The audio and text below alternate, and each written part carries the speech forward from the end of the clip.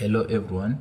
So my last video I promise kuti tikudzidza about decision making, but pane ma basics anafunga kuti fanira kutanga tadzidza tisati tasvika ikoko.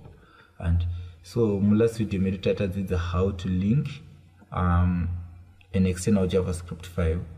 So because now we can work with this file tina kuvhura HTML yedu because zvave linked and JavaScript zedu dzisitokwanisa kudzonyora mu this file. And saka tikauya kunoku again ndoda kuti tingosara nechikonzo chatongoona, saka ukauya ukaklicka this button irapa pe ukaklicka this unosara nechikonzo ichi chana. Yeah, in this video ndoda kudzidzai, I think I promised but tichirikuita zvemastrings kuti there is a way yekupa variable names, and saka ndo zvandoda kukudzidzisai what you have to do and what you don't have to do. And so variables edu ndakagadzira variable rakanzi name, tikati var name equals to andaripa name is ndise my surname here like this. Yeah, so variable irada so arina problem because it's just a one word, and tine ma rules atina pakupa ma variables. Yekutanga rule ndeyekuti you don't have to put a space, because ndikauya panapa ndikati let's say nduti this is my surname tongoti last name, let's say ndobva ndauya ndati last name like this,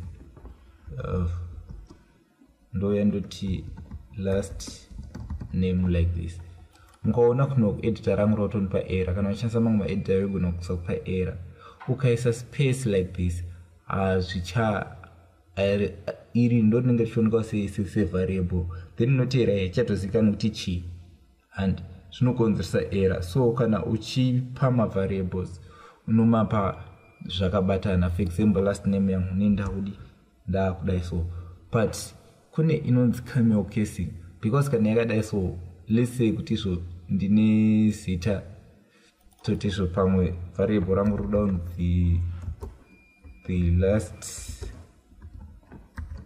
name I was given like this. Nangu nosona pakati chi kana chi, saka pane ma techniques akagadzirwa ekuti kana uchinyora toti zvo variable rako rakabata nzoni mawords akasiyana siyana, for someone to be able to read it unoshandisa inonzi camel casing. Camel casing ndiye kuita sei, ndiye kuti apapa the unotanga ne small letter and like this the wako, then any letter, any word rakutanga rinenge richitanga ne capital letter like this, the last name I was given.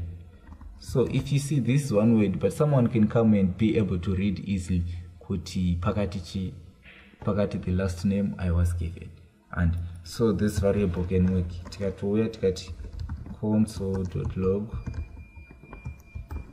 topatati the last name I was given, tikaseva mfongo ubudisa Mudzinganyama kuno. You see, saka this works.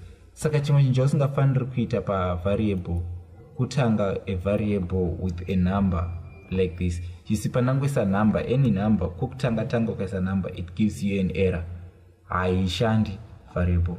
And pane ma characters ausingafaniri kuisa kukutanga, especially ukauya ukaisa vana 8 ukaisa ma characters kukutanga inokonzeresa ma errors, and ndo chimwe chausingafaniri kuita. Chimwe chausingafaniri kuita, pane anonzi ma keywords. Ndichazokupa list rema keywords akawanda, pana vanchangokupa ma examples ema keywords aripo. For example, kada kupa variable name uchishandisa vari rakaita sa if, and because anoshandiswa mu programming language aripe variable, ukaishandisa kana var wacho anotaura kuti variable haibvume. And ukashandisa ma keywords toti zvovamwe ndiona ukauya ukashandisa true haibvume, ukashandisa false same haibvume, ukashandisa function haibvume. Aya ma keywords JavaScript, you see. Saka ndichazonyatsokupa list rema rema keywords. Saka pane zvainobvuma, pane zvasingadi, zvaisingabvume. So this was a video about how you can name a variables, because chamashandisa kwakawanda kumberi kwatichaenda. And so nangoti mugara muchiziva kuti tinoshandisa iyi inonzi camel casing, amubvumirwe masymbols kwekutanga kwevariable. But masymbols atobvumirwe chero pakati. Ukatouya panapo ukatoisa a2 mokona akutokanganisa a number ndo inogona kuzobvumirwa kunokuko. Zvokuti unogona kuuya ubva kuti rekedze tidzosere panapo titi the last name I was given to. This can work.